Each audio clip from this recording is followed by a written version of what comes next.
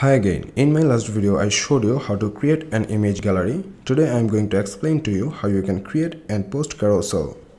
So let's get started. Make sure the WordPress Carousel Pro plugin is installed in your WordPress dashboard. You can directly click Add New, or you can click on the WP Carousel Pro and then click Add New to create a post carousel. So it's up to you. Now give it a title for your post carousel and select source type as post. And here you can select a post type from post, pages and custom post types if you have any. So let's keep it post, as I am showing you the way to create a post carousel. Then you can filter the post by latest, taxonomy and specific. Latest means all the posts will be displayed to the carousel. Select taxonomy to display posts from specific category, post tags and post format. If you choose category, you can select the category terms from where the post will be displayed in the carousel. Select specific filter to choose your desired post to be displayed in the carousel. You can order the post by doing drag and drop like this. Suppose you want to create a carousel with a few particular posts only, and the posts are not from a single category. So what you can do is, using the specific filter, you can choose those posts to display in the carousel. So as I have selected a few posts, so let's see in the live preview if they are showing or not. As you can see, the posts are showing in the live preview like this. If I set the carousel column to 4, it will look more better. So let's go back to the latest filter and set how many posts you want to display in your carousel. By default the value is set to 10. If you want, you can change the value as you like. You can display your post in 3 different modes. Standard, you have already seen it, ticker and center. So let's see the ticker and center mode carousel. So I have select ticker and update the preview, and you can see this is how the ticker mode looks like. Now if I select center and update the preview, you can see this is how the center mode carousel looks like. Order the post by ID, date, random, title, modified, menu order and drag and drop. Go to the style settings to get more attractive feature. Here you will find the content position options. You can select a content position from bottom, top, right, left or overlay.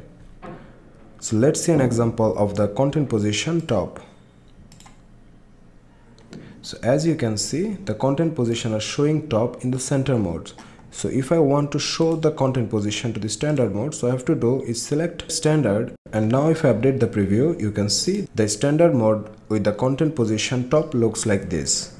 Now go back to the style settings, and here you will find more options to show or hide the post title, post content, read more button, post category, date, author, tag and comment count.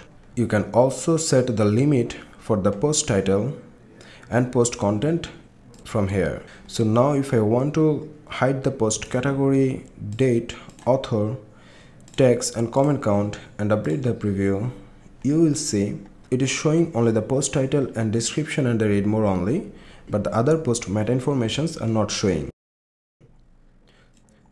So let's show the meta informations again and publish the shortcode and go to a page where you want to display it.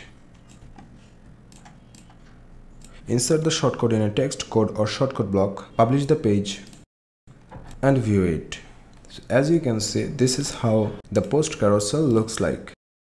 Now you may wonder if you can change the navigation and pagination related properties. Yes, you can do that. Go to the carousel settings, and here you will find the options to change the autoplay speed, infinite loop, pause and hover and more. So now if I change the navigation position to top right and hide the pagination options and update the page and reload it, you can see the paginations are not showing and the navigations are showing at the top right corner. You can also change the typography properties from here.